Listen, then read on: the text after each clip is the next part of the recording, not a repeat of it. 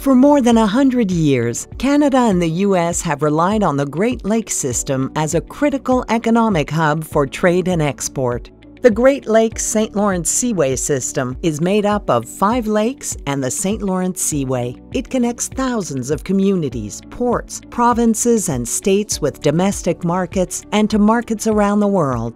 Each year, 145 million metric tons of goods and products, your goods and products, are transported along this system. But above normal precipitation is causing record high water levels across the Great Lakes, damaging ports and communities along this important trade corridor.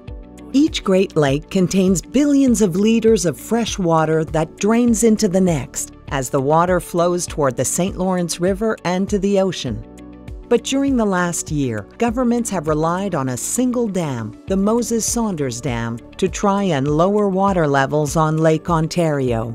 This dam can only lower the lake by a few centimeters before it risks draining upstream municipal water supplies and flooding downstream communities.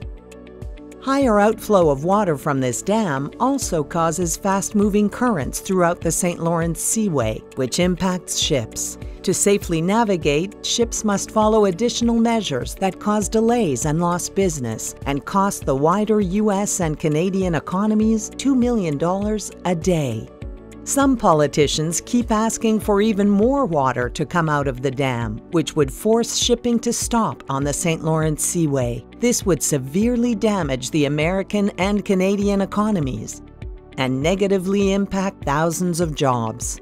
If other forms of transportation could even be found in time, it would likely result in thousands of trucks on our highways. Controlling the outflow of water at a single dam cannot fix the problem. Smart solutions for managing record high water levels are desperately needed. Politicians and all affected stakeholders need to work together and look at all potential solutions. We have ideas that can help. Visit our website to see our recommendations.